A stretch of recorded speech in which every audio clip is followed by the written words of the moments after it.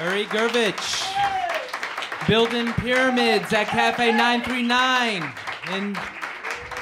at Berklee College of Music. We have Asen Doykin from Bulgaria, Peter Slavov on bass, and Ronen Itzik on drums. Uri Gurvich, the leader and alto saxophonist.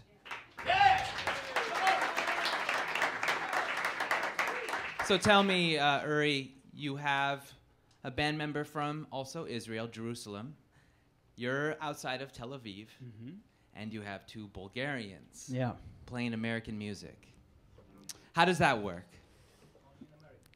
Well, we're really playing global music here, so anyone could play it. And it is so anyone opens can. to any influence. And you started playing when you were very young. You were a teenager and already playing with your national jazz orchestra.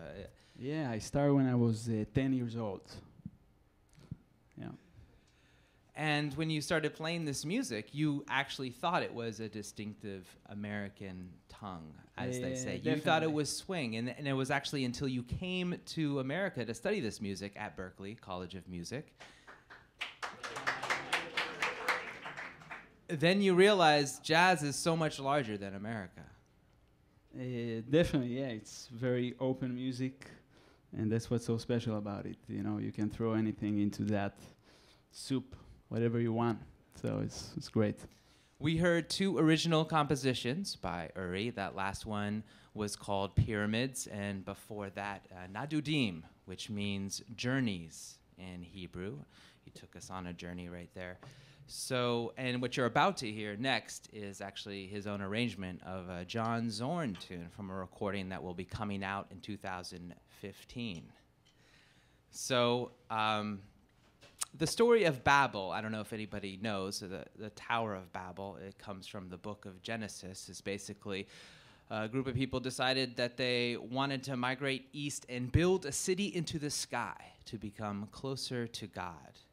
And in doing so, he ended up pissing them off, and therefore banishing them all over the world and making all the different languages, what is commonly referred to as the confusion of tongues, by creating all these different languages.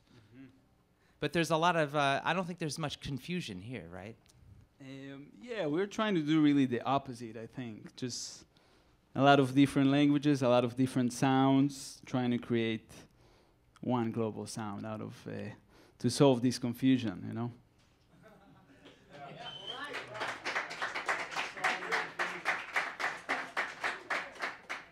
And so do you feel like you're building something here? Hopefully, yeah, that's the goal. Yeah. All right. Well, why don't you continue on this journey with us with this John Zorn tune? All right. Thank you.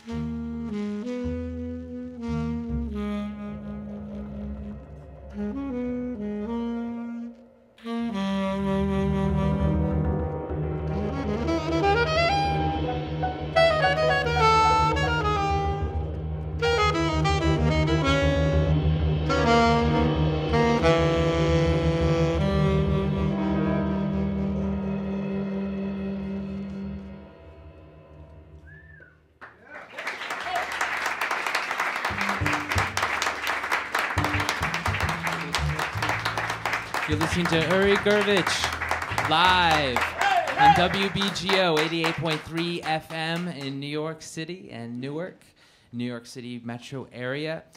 I'm Simon Retner. You're listening to the Uri Gurvich and Bobble. And with him, we have Asen Doykin on piano, Peter Slavov on bass, and Ronen Itzik on drums. A lot of this music you can hear on two releases that Uri put out on John Zorn's label, Zodic. That last tune, I believe, is on his latest, Bobble. And then he also has another record called Storyteller. That last tune you heard is an original composition, translated in Hebrew, Magic Carpet. So I imagine when I was growing up as a kid, magic carpets were like amazing. I mean, watching Aladdin, for me, it was Disney movies. Mm-hmm. But for you, growing up in the Middle East, I'm wondering, does the magic carpet metaphorically, symbolically mean something different? No, it definitely means Disney first, like you. But sorry to disappoint everybody. But yeah, definitely I was aiming at that kind of, that sound of those tales, you know, Alibaba and the Thousands, and all that thing, you know. So I was aiming at that sound of the magic carpet. So what's really fascinating about his recordings, and I suggest people to check them out, is you actually have an oud player, and you have a lot of different instrumentalists from all over the world, as you were mentioning before. Yeah. Sort of going off of this theme. So in the city we have guys from 5 different countries, from Cuba, Argentina, Bulgaria, Morocco, and Israel. And you are actually a man of the world because your parents were born in Argentina. My family was born in Argentina and immigrated to Israel in the 70s. So I have Argentinian blood as well. Yeah. We're going to be actually hearing a song from what you described to me as the Astor Piazzolla of Israel, which is kind of referring to both of those influences. Yeah, well, this is going to come out later, but later on. Yes, yeah. We will play that. All right, well, let's continue on with this concert. This is another John Zorn piece.